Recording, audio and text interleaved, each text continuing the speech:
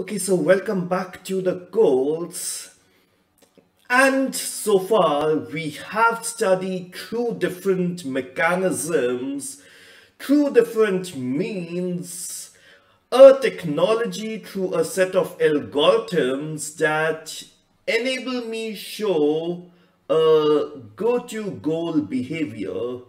So we looked at the potential field, attraction towards the goal, repulsion from the obstacles, the velocity obstacle, where you say these velocities are collision prone, but I also need to go towards the goal, so let's select a velocity accordingly. Geometrical analysis, there is where it's the goal, this is where there are obstacles, and hence this is where my immediate motion should be. Vector field histogram, this is the obstacle density function around me. Let's avoid the obstacles, also concentrate on the goal. That's how it should go. So reactively, in a reactive sense, we enabled go to goal using a variety of scenarios, which is absolutely amazing for us. However, it turns out that if you are programming agents to display behaviors, of course there are multiple of them. So if there are multiple of them, let's just concentrate on one of them and see what really isn't going. Do you know anyone in your university who just attains go to goal, and once the goal is achieved, rests at the goal till infinity? That doesn't happen. Even I am moving around. So if you are modeling my behavior, imagine me going from the lab to my office to eventually at the home, going to meet the director, the head of the department multiple times as per scheduled meetings, as per calls. So it's a complicated life. You students come from hostel, attend class 1, class 2, go to cafeteria, attend another class, go back to hostel, come back for the labs, go to the market. So it's a lot more complicated things that you are doing. And the best part of it is that you don't even know your complete schedule, nor do I. Classes get cancelled, you suddenly make outing programs, the mess food wasn't good, you decide you need to go to the food plaza to eat something, to the cafeteria to eat something, to the local dhaba to eat something, and so on and so forth. And same with me, there are students who would create ruckus at the hostels, and then there will be unnecessary meetings which were never scheduled. So if you really need to exhibit through a simulation what happens in universities, you need to model for all those things. You need to model whether a football stadium will have a congestion or not. You need to say that, okay, there will be people moving around unnecessarily. That happens. You need to model what happens in a shopping mall, people moving around. They go and buy stuff. Nobody goes to shopping mall and goes in a route as the mall people expect you to do and end your journey at the cash counter. People forget something, go back, pick up items, new items, go ahead, then suddenly remember something that, no, this item that I picked up, I already have it. Keep it back, then move ahead, then find out I just forgot to buy maybe a bottle of ketchup, again go back, purchase that up, then go in almost at the cash counter, say, okay, I just forgot that I need a bigger bottle of ketchup, there are guests at home, so again you go back. That's what everybody is doing, and that's exactly what happens with robots as well. So if you are modeling the behaviors of robots in home and office environment, now none of the robot will really be utilized just to go to a goal and stay there forever. A robot will be instructed to complicated things, complicated scenarios, and therefore there should be a way to program them up more intuitively, and that's exactly what I will be discussing in the first part of the lecture today. So let's take physical beings as agents, and this is what I generally do. So initially I am at home, and early morning I invoke this controller that I need to go to office. Once I go to office, then after some time I invoke the controller, go to take class. After the class gets over, I invoke the controller, so and take class of course. Again I go to office, and once I go to the office, then after some time I invoke another controller which says go to lab to see if my students are working or not. And finally what happens is that I go to home. Now of course, it's exactly same as me saying that my routine is office, class, office, lab, and home.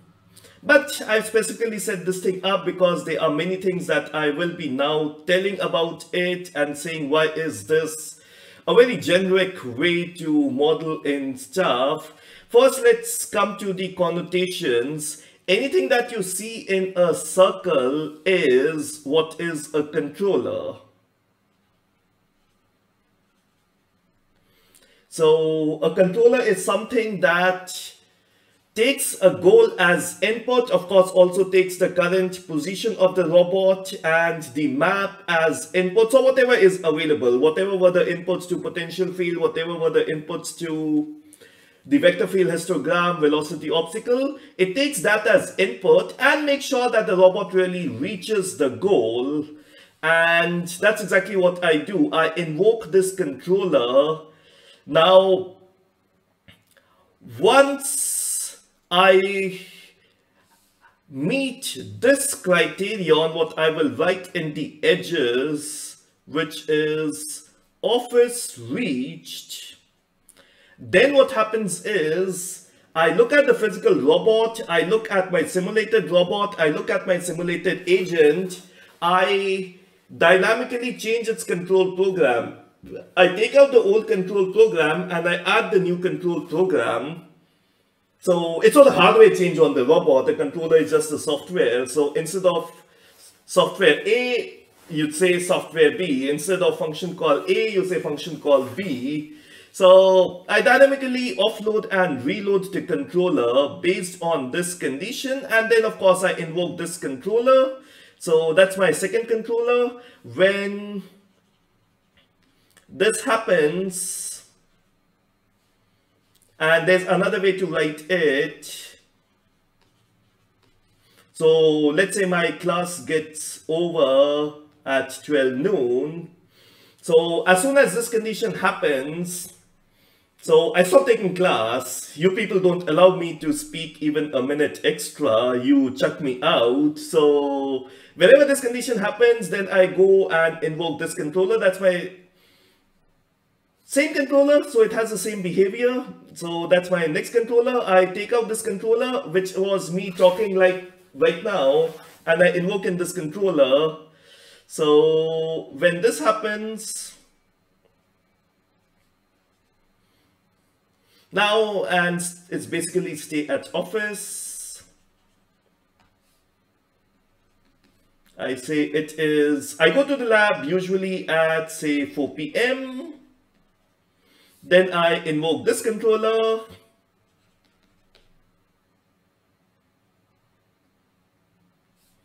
And let's complexify it up, say, and then at say 6 p.m. I go to home. I invoke this controller. And finally, when I'm at home, I say it is a stop. So this one was a real example and therefore messy. So let's have a miniature version of this example. So this is my synthetic world. My all synthetic worlds are 2D. And in the synthetic world, this is me. And my life goes from a goal 1, a goal 2, a goal 3, a goal 4. And I happily end my journey at goal 4. So I say go to G1, my first controller. At G1, I say go to G2, my next controller. At G2, I say go to G3, my next controller. And of course, finally, I say go to G4, my next controller.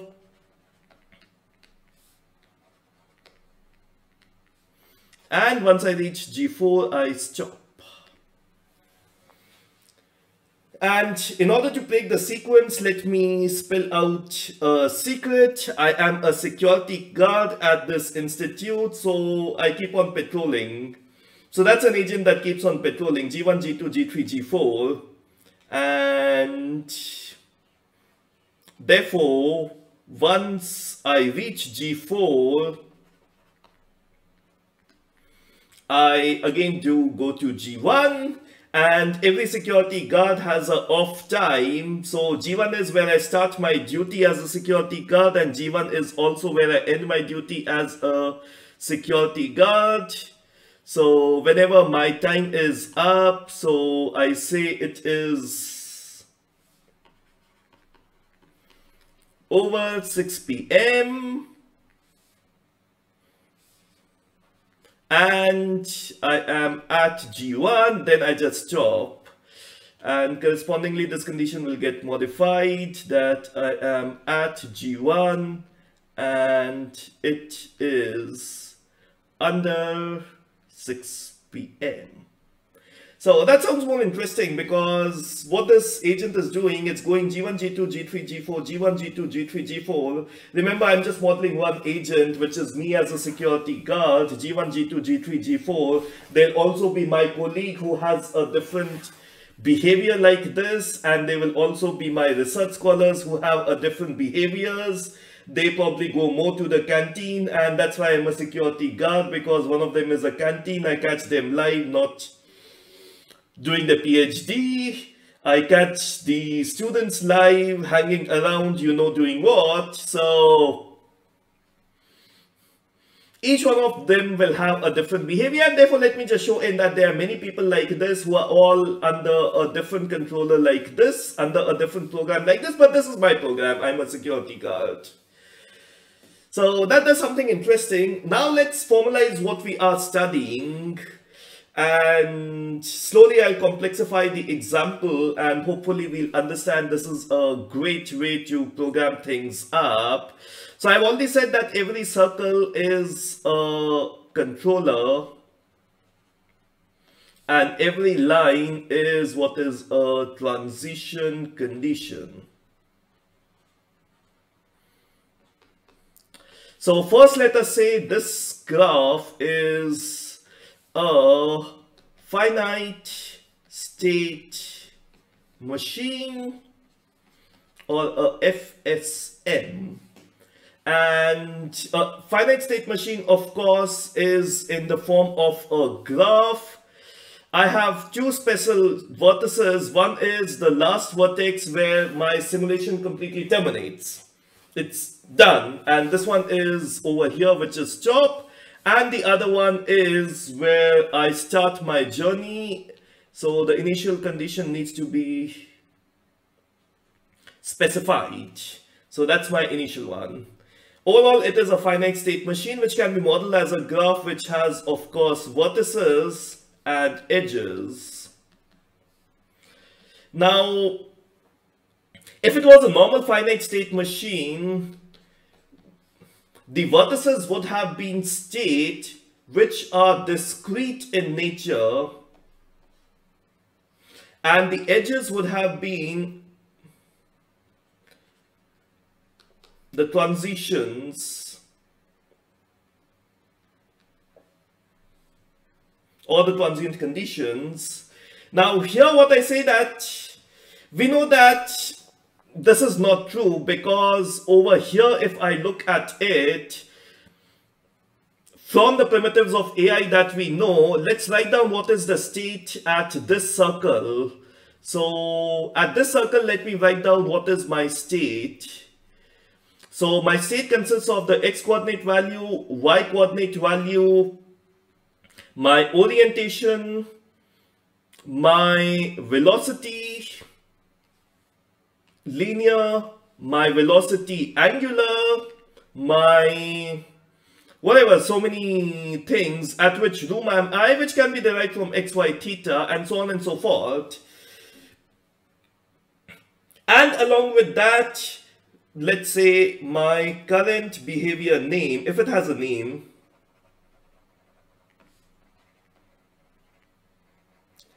And in a finite state machine, when you are at the state, then you remain at the state unless there is a state transition. Inside a state, nothing can change, because then you've changed your state, or you should be at some other state. Every state in a FSM gets one circle. The moment you change X, the moment you change Y, the moment you change anything, you are in a different circle. AI, standard artificial intelligence.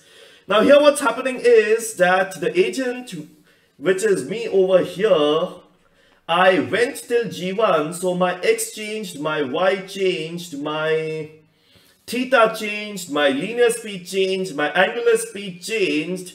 So the moment the change happens, I should be in a FSM modeling it as a different state, and therefore I'd say that it is not actually a BFSM, it's not actually a finite state machine, it is what we call a hybrid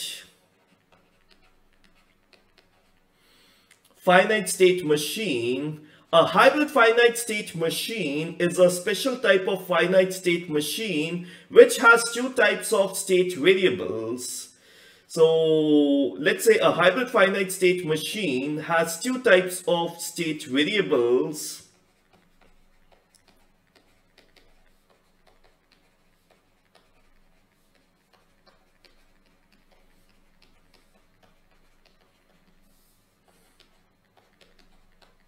One which are mostly continuous, non-discrete, x continuous, y continuous, theta continuous, v continuous, omega continuous.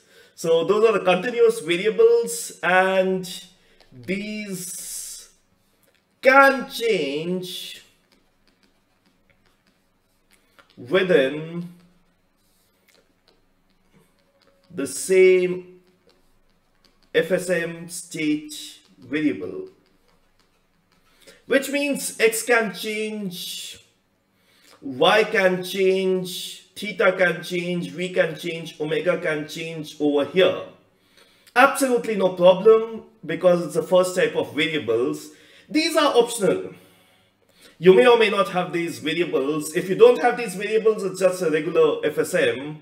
The second type of variables are, of course, discrete, and these are normal variables, so these variables cannot change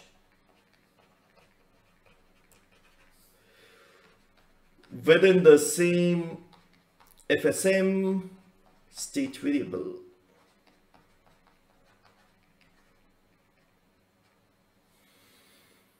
So here, when I say current behavior name, it's go to G1 over here, it's go to G2 over here, it's go to G3 over here, it's go to G4 over here. These do not change. So it's the name of the controller. It doesn't change when you are at the state, and it's discrete. I have a finite set of controllers, which are 1, 2, 3, 4 over here. I've just got 4 controllers over here. The names of these 4 controllers doesn't change within the state. They are discrete in nature, and therefore I say that these are the actual FSM state variables. So the only thing in a hybrid finite state machine that I've done in the normal FSM state variables, I've appended some additional state variables which does not affect the FSM working. Now, if you are from a normal TOC background, theory of computation, you'll find it weird that within a FSM state, when of course nothing should have changed unless and until a transition happens, how are x, y, theta, v, omega changing? Because those are the continuous state variables. Those can change. The actual state variable is go to G1, which is not changing, and which is why I've written that over here, the name of the state right inside. Which is also what you see as an abuse of notation. Normally in a FSM, I would have written down all state variables inside. However, here I only wrote the discrete ones. I did not write down the continuous ones. So it's technically a hybrid finite state machine, and the edges are the transition conditions, which means if there is a edge from the state U to the state V conditioned on T, that means at the state U, if this condition is continuously checked, as soon as this condition is true, then the system makes a transition from here to here, or in our case, this controller is offloaded and this controller is onloaded. So if I do a simple simulation over here, and I do not know what the other people are doing, so temporarily let us get rid of them. I have my potential field, it will take care of them in reality. So I start from here, I invoke a go to 1, and I travel all the way around over here. This is because I'm avoiding other people not visible. As soon as I reach here, then I check. At G1 is true, but it's not over 6 p.m. At the time of recording, it wasn't over 6 p.m. If you are watching this lecture after 6 p.m., my apologies, but right now it's less than 6 p.m. at my office. So it's at 6 G1 and it is under 6 p.m. So I offload this go to G1 and I have this go to G2 controller, and that's what goes.